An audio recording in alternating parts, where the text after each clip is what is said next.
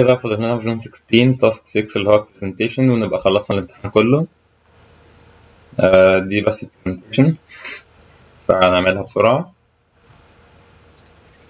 هنفتح الباوربوينت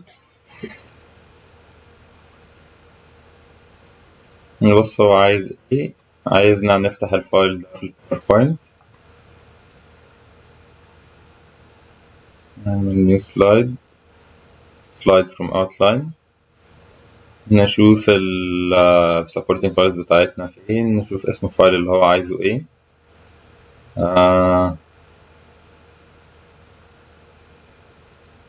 هنشوف اسم الفايل اللي هو عايزه j216.rtf. تمام،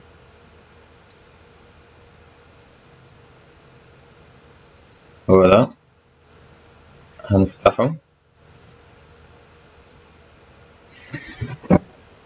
يقول لنا ان الفايل المفروض يبقى فيه 5 سلايد، اللي يعمل 5 سلايدز يعني هيبقى كده دول 6. هنعمل ده قط لانه فاضي.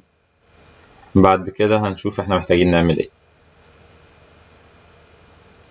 عايزنا نعمل ديزاين للماستر سلايد. عايز السلايدز بتاعتنا يبقى ليها consistent layout and formatting with the following features included in all slides.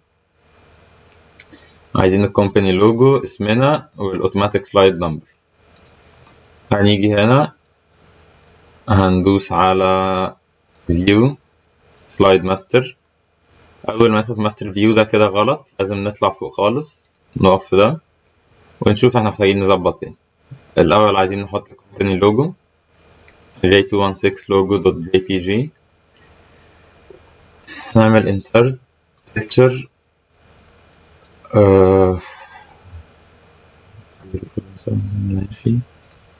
هو ده ممكن مثلا نحطه فوق على اليمين. بعد كده عايزنا نعمل your name center number and candidate number، ممكن نكتبه فوق text box.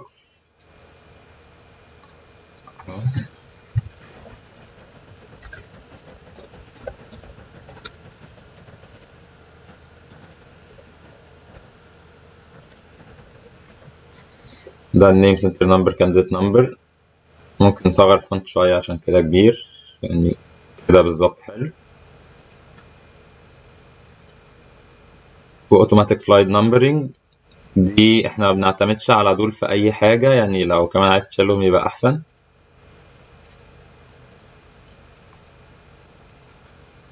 نعمل تاني insert text box مثلا هنحطها على اليمين كده وهي واقفة، يعني واحنا واقفين جوه الكرسور بيعمل كده. هندوس تاني على insert ونشوف slide number بحيث ان هو يبقى عامل كده. تمام، بعد كده هنرجع نتأكد ان لحد كده احنا تمام. هنشوف الفيو بتاعنا نورمال. المهم ان الماستر سلايد elements ما تبقاش عاملة overlapping مع اي حاجة. لحد كده تمام، مفيش اي overlapping. نبص بعد كده ممكن نعمل ايه تاني.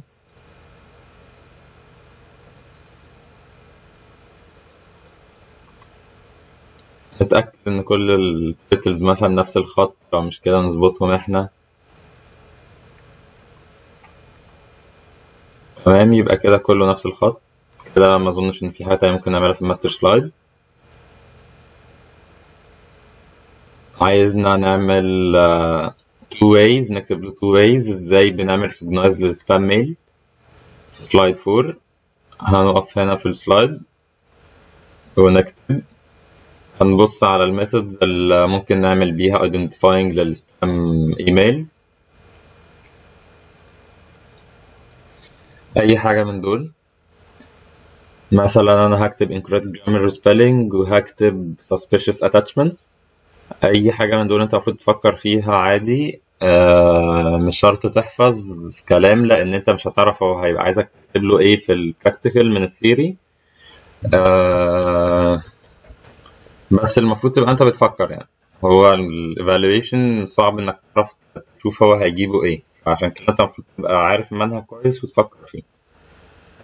مثلا هو incorrect grammar و suspicious attachment.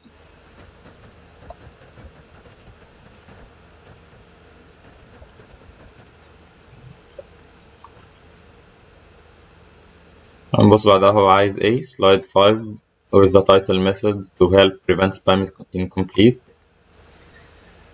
هنعمل نفس الكلام. هنشوف في slide 5 ممكن نكتب ايه.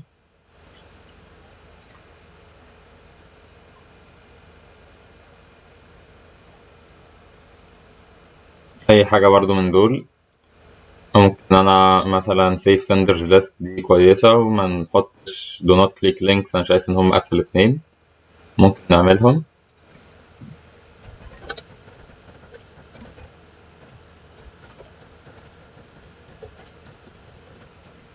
نبص بعدها هو عايز ايه تاني.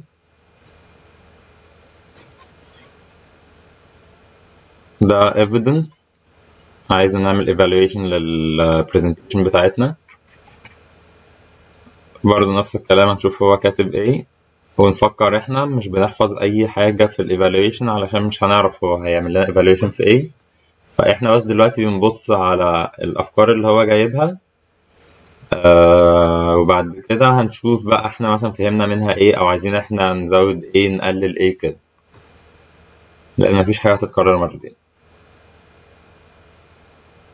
دول ال reasons اللي هو كاتبها. appropriate slide layout, consistent layout master slide, appropriate formatting, layout applied, not too many words per slide. هنكتب اللي احنا عايزينه فيهم. مثلا أول اتنين في ال evidence document.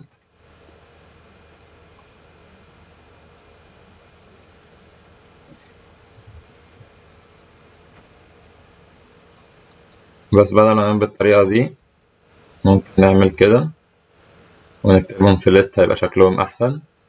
مثلا bulleted list بس.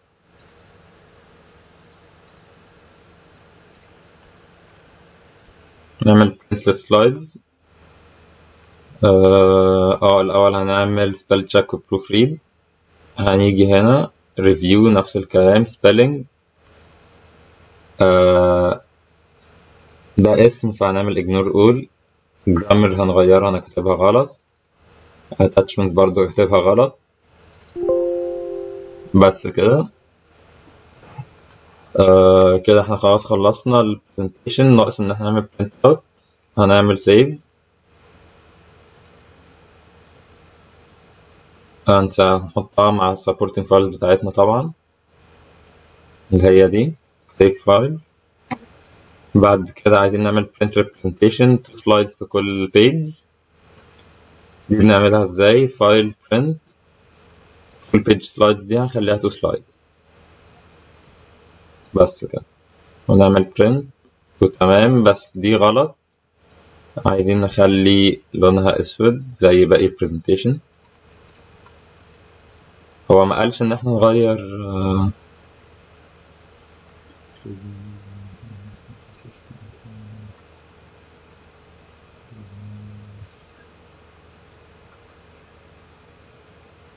لا. تمام كده. هنعمل close. بعد كده هنعمل printing للevidence document برضو بنفس الطريقة. بس أحسن في الامتحان لما تيجي وأنت بتشتغل في evidence document ما تسيبهاش كلها للآخر وتعمل print. أنت كل evidence تعمله print على طول. يعني خلصت evidence 1 تعمل له print، خلصت 2 تعمل print، خلصت 3 تعمل print. وفي الآخر لو عندك وقت ممكن تطبعهم كلهم تاني على بعض علشان دي تبقى زي التأكيد. بس علشان لو اتزنقت في الآخر هتبقى مشكلة انك ممكن ما تلحقش. مثلا لو لقيت غلطة في الايفيدنس في حاجة معينة تلحق تغيرها او كده لو اتزنقت في الوقت. وكمان لما تراجع كله مع بعض وغير لما تراجع واحدة واحدة، فطبعا لما تراجع واحدة واحدة احسن. تمام. ده كان جون 16 paper 2 variant 1. وتمام كده. ده كده الامتحان كله.